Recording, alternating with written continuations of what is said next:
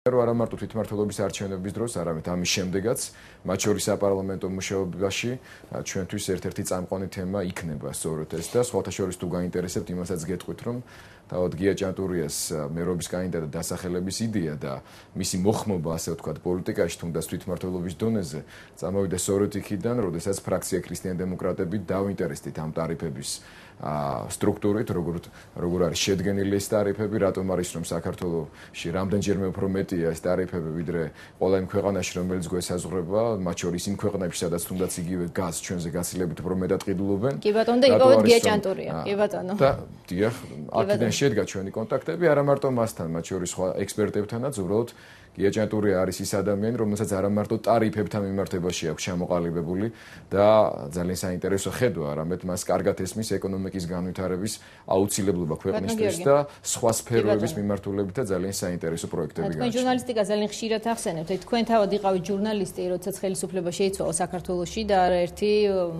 პოსტრევოლუციური, თქვა, დაპატიმრების თუ ძველი ხელისუფლების წარმომადგენლების, თუ მათთან დაახლოებული პირების, ბიზნესმენების დევნის მომსწრენი გავხდით. ჩვენ ჟურნალისტები, თქვენ მაშინ იყავით ჟურნალისტი. თქვენ როგორ იცით გია ჭანტურია მაშინ იყო ძებნილთა შორის ნამდვილად? გია ჭანტურია რომ ამ ხელისუფლების პრეზიდენტ სააკაშვილის, მაშინდელი გენერალური პროკურორის ოქროაშვილის დღეს რო ჯგუას არიგებს საქართველოს ეიფელის კოშკის ფონიდან მშვენივრად ცხოვრების პირობებში და სხვათა პირობებში. ბატონო, კოსმეტოლოგი პარტია გიწოდათ მათ თქვენ სხვათა შორის ხელისუფლების 2 დღის წინ. ირაკლი ოქროაშვილს რო დაეწყო წინასაარჩევნო ჩემი ქება და ქრისტიან-დემოკრატების ეს გამიკვირდებოდა და მეწყინებოდა კიდეც. ამიტომ ძალიან მადლობელი ვარ, რადგან მე ასე ვთვლიდი ყოველთვის და ახლაც მიმაჩნია და ვეჭვებ რომ საქართველოს მოსახლეობის აბსოლუტური უმეტესობა და მათ შორის თბილისში ასე თუმცა იყო თუ არა ძებნილი მაინც თუ შეგიძლიათ თუ შეიძლება და მე თქვენსავე კითხვას პასუხობ და მაგ კითხვაზეც გიპასუხებ დიდი სიამოვნებით. მე მიმაჩნია რომ მიხეილ სააკაშვილის ხელისუფლების, ბნელი ხელისუფლების ერთ-ერთი ყველაზე ღრმად ბნელი ნაწილს წარმოადგენდა სწორედ ოქროაშვილი თავისი ხელმძღვანელობის სტილით და იმ გადაწყვეტილებებით, რომელიც მან მიიღო და როდესაც მათ შორის დღეს ჩვენ ვსაუბრობთ რუსეთთან ურთიერთობის გაფუჭებაზე, მათ შორის ამ ეთერში ძალიან ბევრი იყო ამაზე საუბარი, ერთ-ერთი მთავარი ავტორი, თანაავტორი თელიან პოლიტიკისა, სწორედ ეს ადამიანი გახდათ პერსონალურად და პერსონალურად არის პასუხისმგებელი იმაზე, რაც მოხდა თუნდაც 2004 წლის ზაფხულში, როდესაც დაიწყო ცხინვალის ავანტიურა, რომლის დასასრული იყო მხოლოდ ის, რაც მოხდა 2008 წელს. ასე რომ ამ წინასაარჩევნოდ ამ თემებზე საუბრის დრო არ მგონია არ ყოფილიყო რომელიმე სატელევიზიო ეთერში, მაგრამ რადგან თქვენს ეთერში ეს თემა ძალიან აქტუალური გახდა, დიდი სიამოვნებით გიპასუხეთ ამ კითხვაზე და ყოველთვის მზად ვარ ამ თემებზე ვისაუბრო მეც და ბევრმა ჩემმა თანამებრძოლმაც. რაც შეეხება გია ჭანტურიასთან დაკავშირებულ თემას, დიახ, იგი არ იყო იმათ შორის, ვისაც წყალობდა ეს ხელისუფლება, დიახ, ამ ადამიანის მიმართ ყოველთვის ზეწოლა ხორციელდებოდა, მათ შორის ახალმასული ხელისუფლების მხრიდან და ამის ერთ-ერთი მთავარი მაჩვენებელი და ნიშანი იყო ის, რომ პრეზიდენტმა სააკაშვილმა ერთ-ერთი პირველი გადაწყვეტილება, რაც მიიღო, იყო მის თანამდებობიდან გათავისუფლება, მაგრამ იმის შემდეგ ეს ადამიანი სრულიად წყნარად მშვიდად მუშაობდა ჩვენს მეზობელ სახელმწიფოში მრჩევლად ენერგეტიკის დარგში, აზერბაიჯანის პრეზიდენტისა, ამას გარდა ის მუშაობდა რამდენიმე საერთაშორისო ორგანიზაციაში და რაიმე პრობლემა არ ყოფილიყო მასთან დაკავშირებით, დარწმუნებული ბრძანდებოდით, რომ ამის თაობაზე ინფორმირებული იქნებოდა ქართული საზოგადოება უფრო დეტალურად.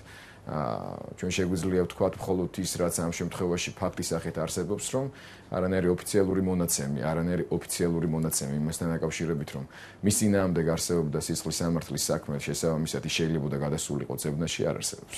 ბატონო გიორგი, თქვენი განცხადებები დღესაც და ბოლო პერიოდში განსაკუთრებით ძალიან კატეგორიულია ხელისუფლების მიმართ, ძალიან კრიტიკული, თუმცა გია ჭანტურიას ასეთი კრიტიკულობა არ ახასიათებს. თუნდაც 2 თვის წინ, როდესაც ის გამოჩნდა თქვენს კამპანიაში, მან ჩემთან ეთერში თქვა, რომ საერთოდ არავის არ ებრძვის. მათ შორის არც მერს, მოქმედს, გიგი უბულავას, თუ დაპატიჟებენ მასთან ითანამშრომლებს კიდეც. ეს რა ტიპის ბრძოლაა? დავიწყოთ იქიდან, რომ ჩემი განცხადებები, როგორც თქვენ ბრძანეთ, ალბათ ნინო, ბოლო ხანს არ არის მხოლოდ კრიტიკული.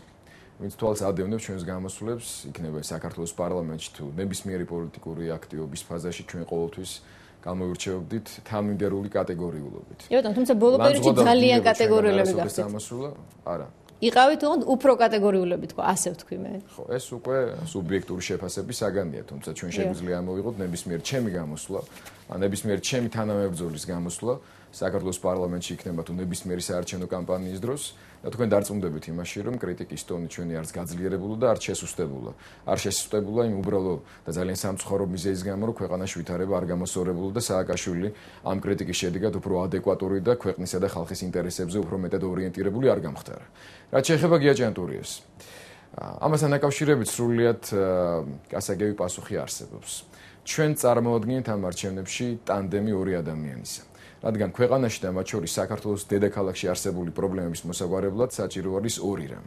პირველი ეს არის პოლიტიკური ნება, თანმიმდევრულობა, ხასიათი და ამის განსახიერებას წარმოადგენს ქრისტიან-დემოკრატიულ შემოთავაზებაში ინგა გრიგოლია და მიმაჩნია, რომ ეს არის ერთ-ერთი ყველაზე სერიოზული შემოთავაზება, რომელიც რომელიმე ოპოზიციურმა პარტიამ თბილისის არჩევნებში თავის ამომრჩეველს შესთავაზა და მეორე ეს არის პროფესიონალიზმი. მე მიმაჩნია, რომ გიაჭანტურია თავისი მენეჯერული, ანუ მართვის თვისებები, თავისი ორგანიზაციული ნიჭით და იმ გამოცდილებით, რომელიც მას ჰქონდა და აქვს, როგორც საქართველოში, ასევე საერთაშორისო ორგანიზაციებთან მუშაობისა, თბილისის ინფრასტრუქტურის სოდნისა არის სწორედ ის იდეალური სიმბიოზი, ის იდეალური თანხვედრა, როგორც უნარჩვევების, ასევე ხასიათის თვისებებით, რომელიც ჭირდება დღეს თბილისს. გიაჭანტურია, როგორც გამოცდილი პროფესიონალი მმართველი თბილისის მერი, ამავე დროს ინგა გრიგოლია, როგორც საკრებულოს თავმჯდომარე, რომლის მოვალეობაც იქნება იმ შემთხვევაშიც კი თუ კი ჩვენი მერობის კანდიდატი გაიმარჯვებს და მე ამის იმედი მაქვს, აქეთკენ მოუწოდებ თბილისის მოსახლეობას,